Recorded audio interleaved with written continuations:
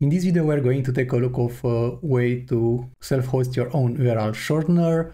Basically, you want to have a URL shortener in case you have a blog or a social media presence to make your URL more memorable to your audience. You don't want to share a long link and you want to make the link as short as possible. And in this video, we're going to take a look of Slash and how Slash can help you customize your URLs. Also, Slash can be used as a link share option. Also can be used as a bookmark solution for your links. It has also on Chrome and Firefox extensions that can help you create links easily that you can share with your audience, or you can store it for the future to access them. So here this is Slash and this is the interface of this. In here you see that you have some options to show the short links. You have the collections in here that you can create and add the links that you added to Slash to collections, and in here you have the options to tag your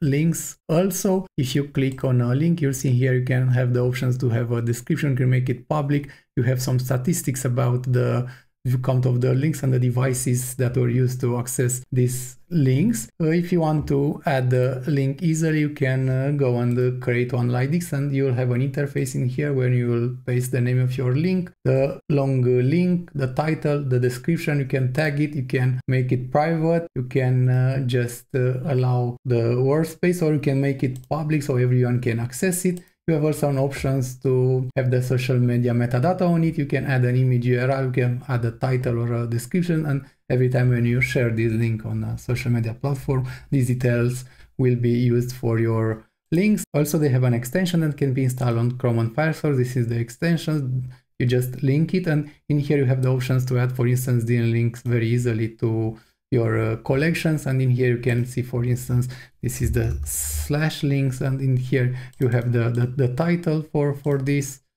Let me make it like this, and in here you have the link. You can save it, and afterwards the link, it will be displayed in here, and you can open it very easily. If it just went to this, you can access it also quite easily if you do /,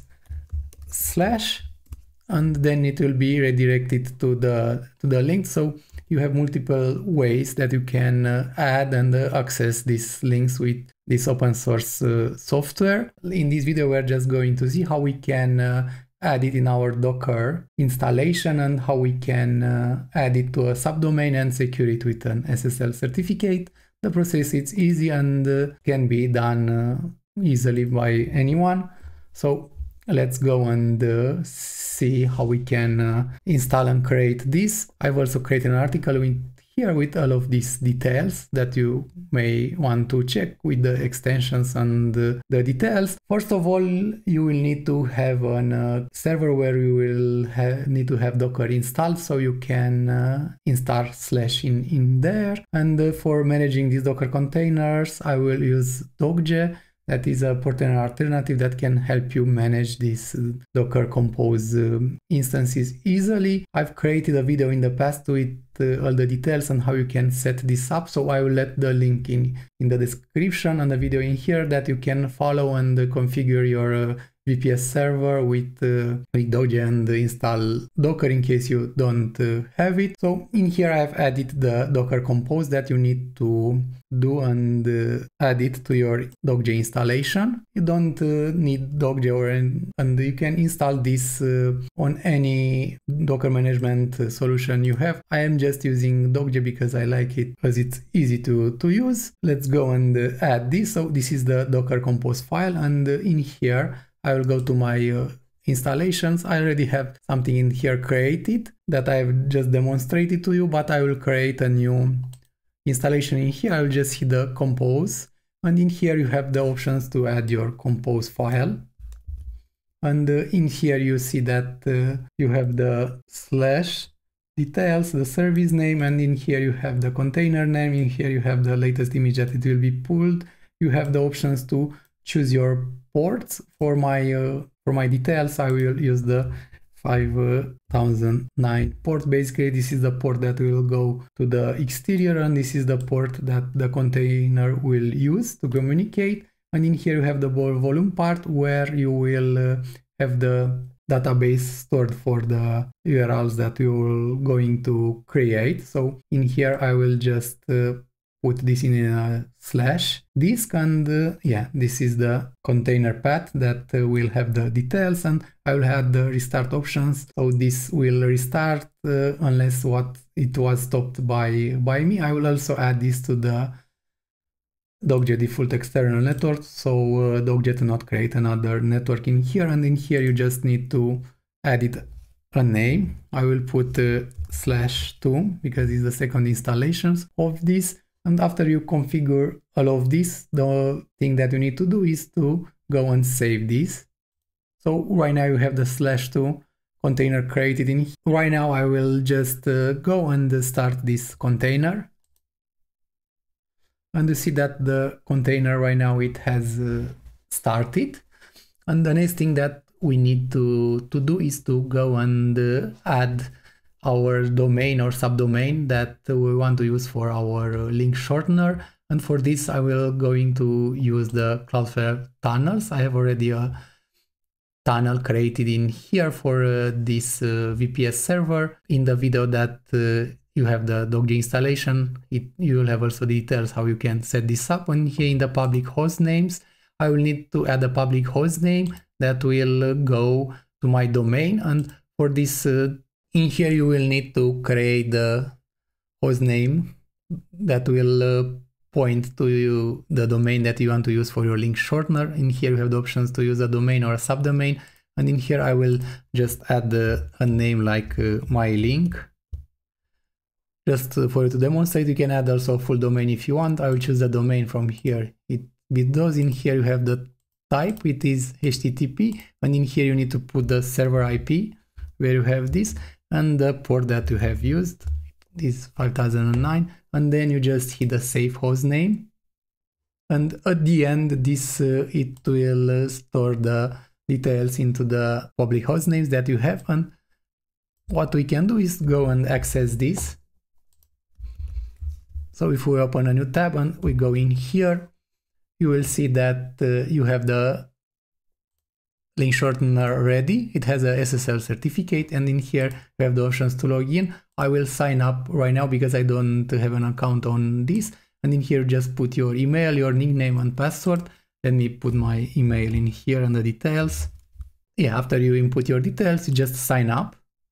And right now you see in here that you or sign up to the interface, and you have some settings in here with the profile, for instance, and in here you have the options to create tokens, for instance, that you will link to the Chrome extension or Firefox one, and in here you have the options to choose the color theme if you want, and you have the option to change the language. Right now it's English and Chinese, and in here you have also other settings. So for instance, in here you have the options to enable user sign up, or you can disable this, so you don't want anyone else to sign up to your installation. I will disable this right now, and I will hit save. So right now no one can create an account.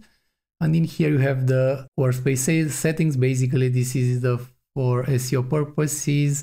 So if you add your instance URL in here, basically this is the URL. It will be accessible to Google. Also this looks to have like some plans that you can use for more advanced settings. So the free plan, it's allowing you to create as many links as you want with all the browser extensions and the API, and add up to 5 members. The other plans, it will offer you more customization. I didn't need it to use the pro plan for now. And yeah, in here we have the about. And right now what you can do is go and add your first link in here. So for instance, let's say you want to have this long URL shorten, and I will add a name in here like slash, and in here you put your link, you put a title in here, slash link shortener,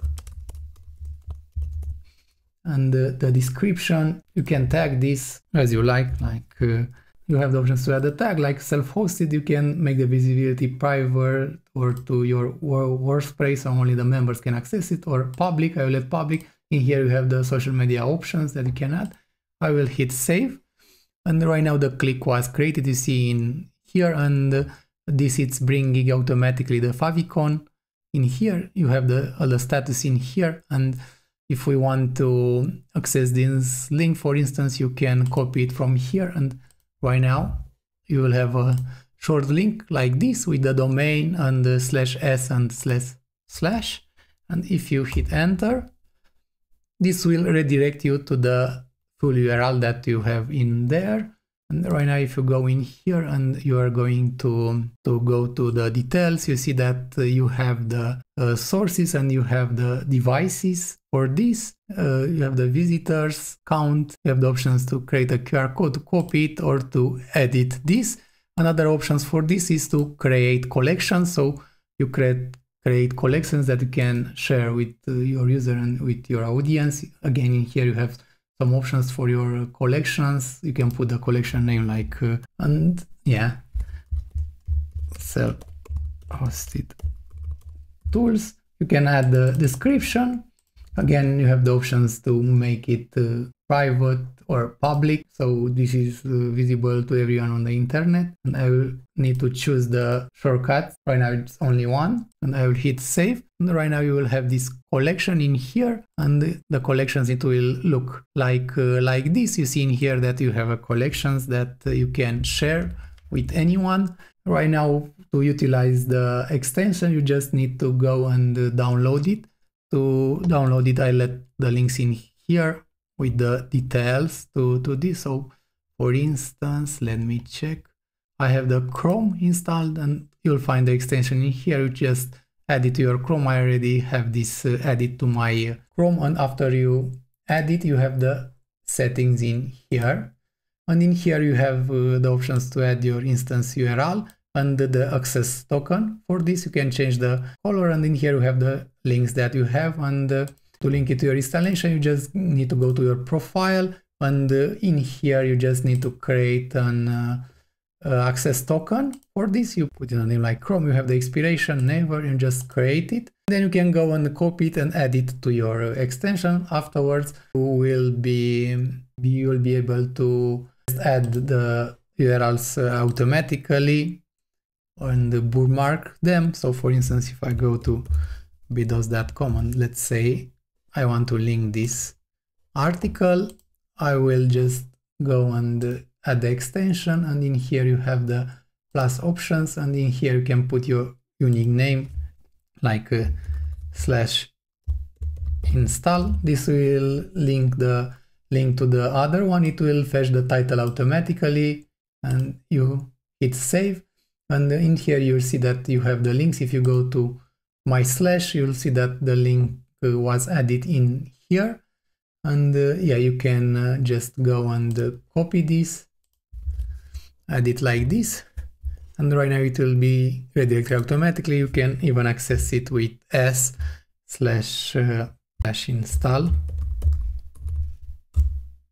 and this will redirect it directly to the link that you have in there. One of the things that / is not doing right now is like you don't have the options to limit the number of clicks for these links. You don't have the options to have some advanced statistics for this. You cannot set an expiration but it's a new tool, and maybe in the future this will be added. This is / and this is how it will help you convert your links to shorter format, so to be more engaging to your visitors.